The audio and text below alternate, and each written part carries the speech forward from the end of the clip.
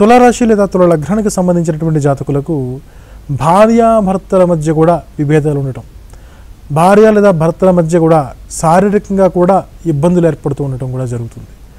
భర్త యొక్క తీరు మీకు నచ్చని విధానం కూడా మీకు అనిపిస్తూ ఉంటుంది. ఆ రకమైనటువంటి పరిస్థితులు కొద్ది కాలం ఉంటాయి. కాబట్టి ఇటువంటి పరిస్థితులన్నీ కూడా ఏర్పడబోతున్నాయి. కాబట్టి ఆయా విషయాల్లో కూడా కాస్త అవగాహనతో తగిన జాగ్రత్తలు తీసుకుంటూ ముందుకు వెళ్లాల్సిందిగా సూచన చేస్తున్నాను. మరీ ముఖ్యంగా చూసినట్లయితే ఈ తులారాశి తులగ్రహానికి సంబంధించినటువంటి జాతకులకు ఉద్యోగ స్థానంలో చాలా అనుకూలతలు, చాలా శుభ్రదమైనటువంటి పరిస్థితులు ఏర్పడేదానికి అవకాశం ఉంటుంది. ఆ రకంగా తులారాశి తులగ్రహానికి సంబంధించినటువంటి జాతకులకు ఉద్యోగ స్థానంగా కానీ స్వీయ వృత్తుల్లో కానీ ఎక్కడా కూడా ఇబ్బందులు లేనటువంటి పరిస్థితులు ఏర్పడతాయి. మరీ ముఖ్యంగా స్పెక్యులేషన్స్, షేర్ మార్కెట్స్ చేసుకునేటువంటి వారికి కూడా చాలా అనుకూలతలు ఉంటాయి. అయితే వీరికి ఇబ్బందులు ఏంటంటే ఇదివరకు కనుక ఎవరికైనా దీంట్లో షుగర్ వ్యాధి కానీ లేదా మీ ఇంట్లో చక్కెర వ్యాధి ఉన్నటువంటి వారు ఎవరైనా ఉన్నట్లయితే మీకు ఆ వ్యాధి వచ్చేటువంటి ప్రమాదం ఉండవచ్చు. కాబట్టి ఆహారం తీసుకోవడంలో, అధిక బరువు పెరగడంలో తగిన జాగ్రత్తలు పాటించుకోవాల్సిందిగా సూచన చేస్తూ ఉన్నాను.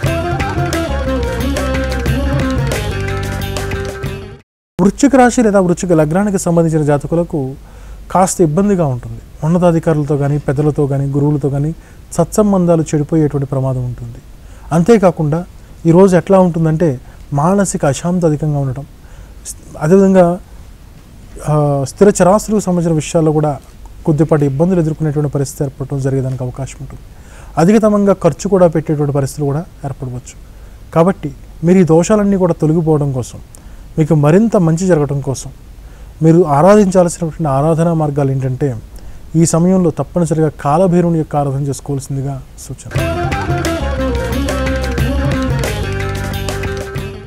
ధనురాశి లేదా ధను లగ్నానికి సంబంధించినటువంటి జాతకులు ఎవరైతే ఉన్నారో అన్ని రకాలుగా కూడా చాలా ఇబ్బందికరమైనటువంటి పరిస్థితులు ఏర్పడడానికి అవకాశం ఉంటుంది.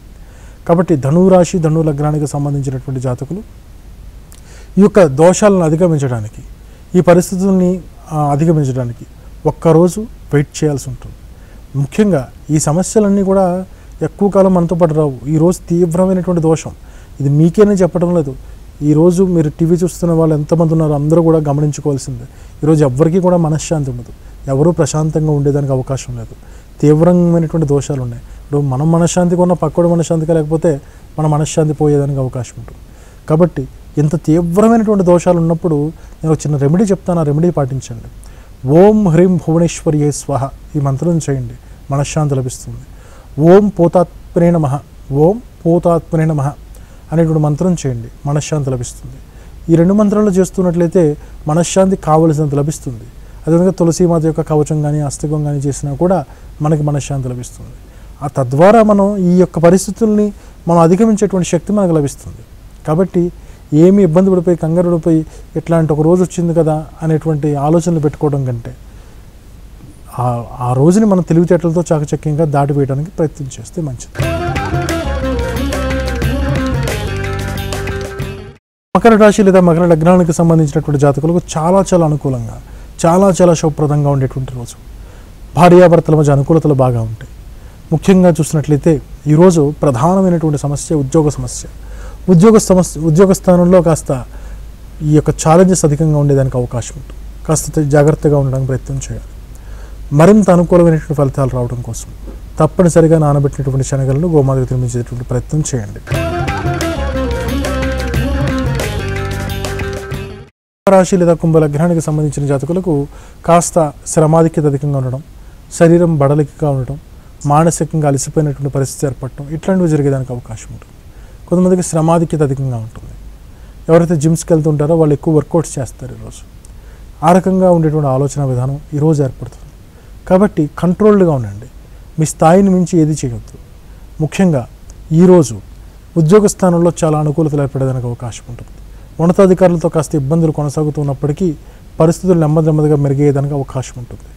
మీకు మరింత అనుకూలమైనటువంటి ఫలితాలు రావడం కోసం అని చెప్పి శుక్రగ్రహ కవచాలు స్తోత్రాలు పారాయణం చేసుకోవాల్సిందిగా సూచన. మీన రాశి మీన లగ్నానికి సంబంధించిన జాతకులకు మరింత ఎక్కువ డిప్రెసివ్గా, చాలా కష్టతరంగా, ఇబ్బందిగా ఉండేదానికి అవకాశం, మానసిక అశాంతి అధికంగా ఉంటుంది. చాలామంది మౌనంగా ఉండడానికి ప్రయత్నం చేస్తారు, కొంతమంది అయితే బాధపడుతూ ఉండేదానికి అవకాశం ఉంటుంది. మరి ఈ దోషాల నుంచి బయటపడటానికి కాలభైరవాష్టకం యొక్క పారాయణం చేస్తే మంచిది. అంతేకాకుండా ఈ సమయంలో భార్యాభర్తల మధ్య కూడా ఇబ్బందులు అధికంగా తలెత్తేదానికి అవకాశం ఉంటుంది, అభిప్రాయ భేదాలు అధికంగా ఉండేదానికి అవకాశం ఉంటుంది. కాబట్టి ఈ యొక్క మీనరాశి మీన లగ్నానికి సంబంధించినటువంటి జాతకులు ఎదటి వారితో మీరు చేసేటువంటి సంబంధ బాంధవ్యాల్లో లావాదేవీల్లో ఇబ్బందులు ఎదుర్కొనేదానికి అవకాశం ఉంటుంది. కాబట్టి మీరు తప్పనిసరిగా ఈ సమయంలో సర్వరక్షాకరంగా ఉండేదానికోసం కాలభైరుని యొక్క ఆరాధన విపరీతంగా చేసుకున్నట్లయితే మంచి ఫలితాలు పొందడానికి అవకాశం ఉంటుంది. అంతేకాకుండా జీవితంలో ఎవరైతే ఇబ్బందులు పెడుతున్నారో వాళ్ళకి సాధ్యమైనంత దూరంగా ఉంటే కూడా మంచిదని చెప్పి తెలియజేస్తున్నాను. ఇంతటితో స్వస్తి.